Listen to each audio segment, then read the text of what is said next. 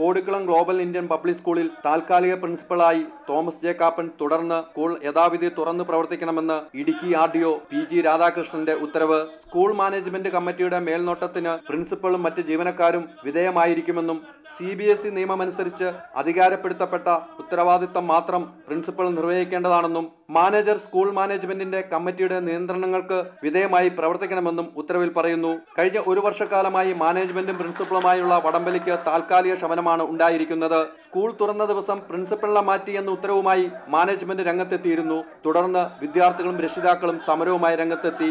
ഇതിന് പിന്നാലെ തൊടുപുഴ DSP നൽകിയ പരാതിയുടെ അടിസ്ഥാനത്തിലാണ് ഇടുക്കി RDOയുടെ ഈ ഉത്തരവ്. സ്കൂൾ മാനേജറുടെയോ പ്രിൻസിപ്പലിന്റെയോ അനുവാദമില്ലാതെ ട്രസ്റ്റ് അംഗങ്ങളും ജീവനക്കാരും രക്ഷിതാക്കളുമല്ലാത്തവർ സ്കൂൾ കോമ്പൗണ്ടിൽ പ്രവേശിക്കുവാനോ യോഗങ്ങൾ കൂടുവാനോ പാടില്ല എന്നും ഉത്തരവിൽ പറയുന്നു.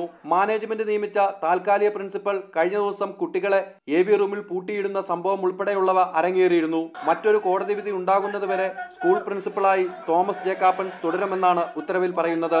VS Hyder Ali, reporter, Idukki.